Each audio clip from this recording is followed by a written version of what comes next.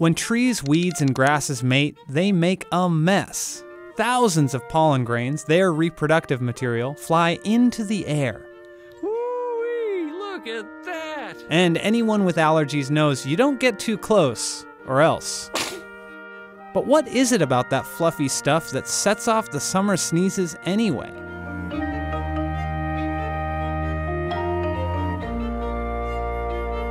Each year, 26 million Americans experience an allergic reaction sometimes nicknamed hay fever. The culprit? Pollen. And to help itself get where it needs to go, pollen grains are extremely light and sticky. The wind can carry them for thousands of kilometers, across state lines and over mountains. You can even find pollen over 600 kilometers out to sea, with not a tree in sight. In other words, the sticky stuff gets everywhere. And sometimes it sticks to places that it shouldn't, like your clothes, car, and especially your eyes, nose, and lungs. And that is when the trouble starts. You're sniffling and you're coughing and your eyes are running and itching. Dry nose, boogery nose, watery eyes. But here's the odd thing about pollen. On its own, it's harmless. It's not a virus or a parasite that can give you a disease or damage your organs. It only becomes a problem when your body sees it as one. Our body reacts to that antigen, basically the protein in the pollen.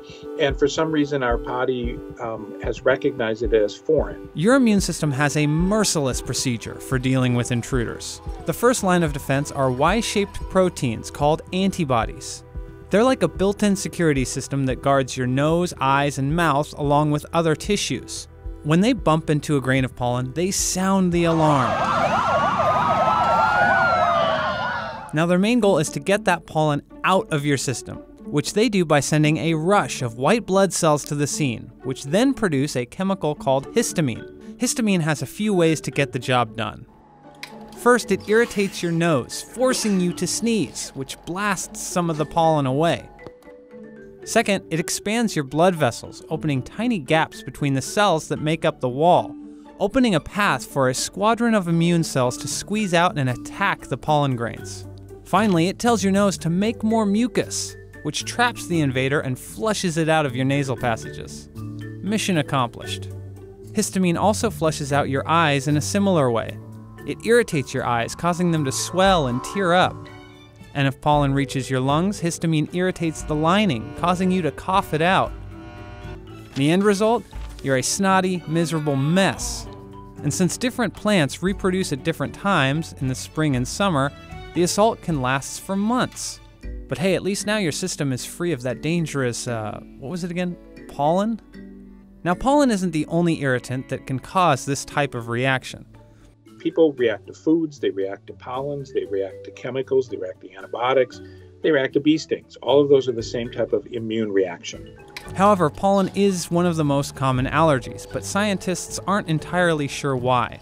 What they do know is that some people have more sensitive immune systems than others. And that's based on a bunch of factors, like genetics, when you were first exposed to pollen, and how much of it you were exposed to. All of that influences what your body's going to do, is what kind of reaction it's going to have.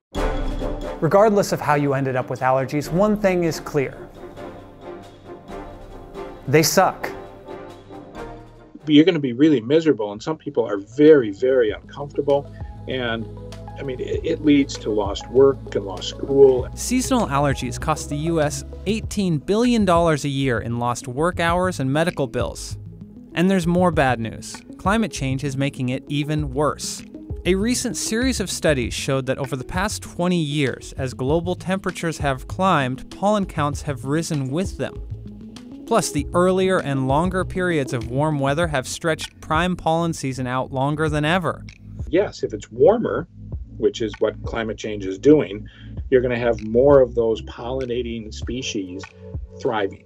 The good news is there are ways to keep the summer sneezes at bay, like antihistamines.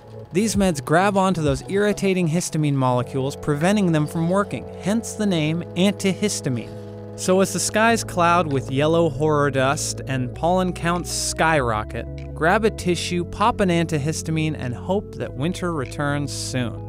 I don't think that stuff would hurt you.